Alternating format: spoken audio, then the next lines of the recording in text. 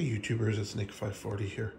This is not your standard silver and gold video, but as some of you know, the 2 or 3 people who watch my channel, I am a watch collector, and today I picked up this Tudor, which is the sister brand of Rolex, Black Bay 58.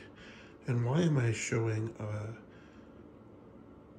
watch on a metals channel? Well, the reason is this watch is, in fact, if you can see right there, you see the AG925.AI. This is a 925 sterling silver watch. The whole thing, it's actually quite heavy. And the band in here, the clasp here, you can see that. It also has AG. It's hard to see here because of the light. I can, like, using my iPhone, but it's AG925 Tudor.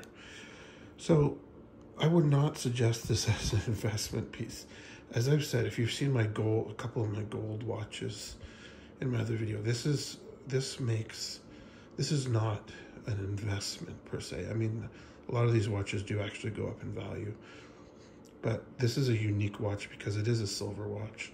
And generally watches, the only silver watches, there's few made in the early 1900s, 1926, or pocket watches that were silver. And the nice thing is that Tudor said that they've mixed the silver. It's a secret ingredient they use, but they mix the silver with another metal so it will stop tarnishing. I've seen other videos of these watches and they do tarnish, and I don't mind a little patina. It gives it some character. But I bought this watch because, you know, as a watch collector, I like unique watches, and I haven't seen a modern silver watch. Gold watches you find all the time.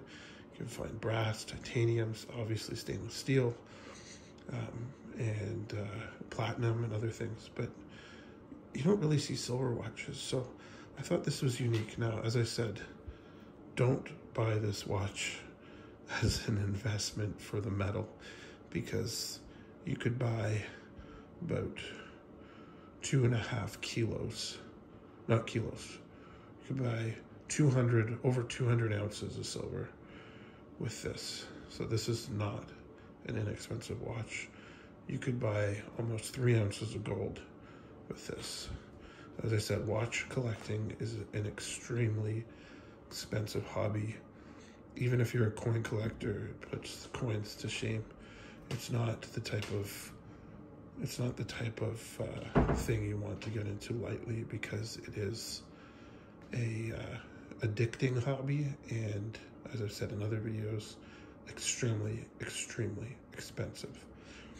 Anyways, I wanted to show you this really nice 925 sterling silver Tudor Black Bay 58. It's got a nice taupe dial there as well. So I just finished my last day of work. I'd been at the job for 6 years, and I'm moving on to another career. So this was a great way to celebrate that by getting these watches. I like to get watches when it's an important event, like a wedding or a milestone in life. It gives more of a real achievement to the piece. I do have quite a few watches, and some of them are very sentimental, so they won't be sold. Hopefully they'll be passed down.